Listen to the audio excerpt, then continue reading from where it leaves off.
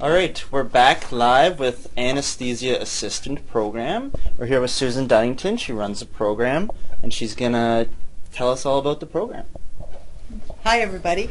So welcome to our mock operating room. This is the room that we use to teach our anesthesia assistant students all about crisis management in anesthesia. So the anesthesia assistant program is a postgraduate program. It's part-time, and students who have a background as a registered respiratory therapist or as a critical care nurse are eligible with 2 years experience to apply for the program. So the program is 3 semesters in length, and the first 2 are done here at the school. The third semester is done clinically with the students going back to the hospital and practicing in the operating room. So what you see here is our simulated mannequin. These high fidelity mannequins are very important to the education of our students. As you can see, the mannequin is currently intubated. He has a tube in his lungs. He's breathing. The monitor is showing he's hooked up to heart rate, blood pressure, and oxygen monitoring.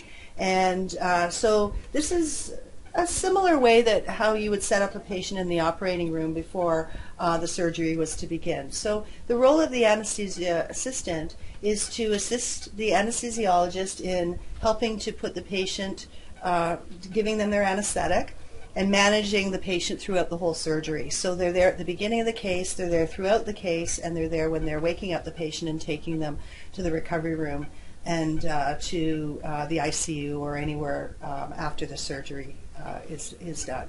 So it is, like I said, a 3-semester program.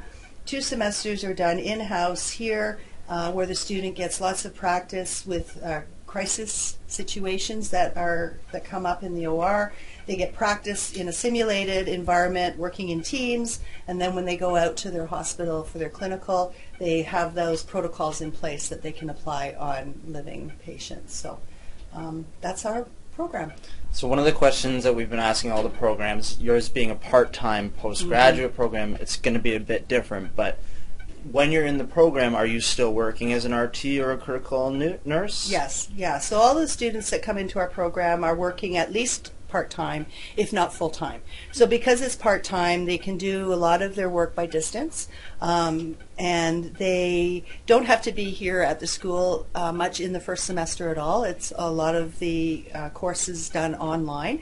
In the second semester, they come in for 1 day a week. So the rest of the time, they can still perform their normal duties, and most of them do work still full-time.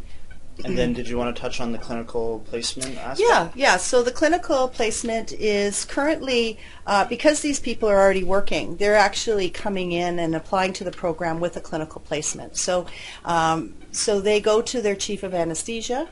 They get a letter from the chief saying that they are allowed as an employee to come back and do their clinical placement at their home site. So then the majority of their clinical placement is done where they work. There are some external rotations that we expect the students to complete, so we will arrange those external rotations for them. For example, if they don't work at a hospital that does cardiac surgery, we will place them at our UHN cardiac facility for a week so that they can get that experience. So we will do what's needed to fulfill the requirements of the program. Amazing. Alrighty, I think we've covered all our bases. Okay, thanks, Dylan. Thanks for showing off Thanks, AA. everybody.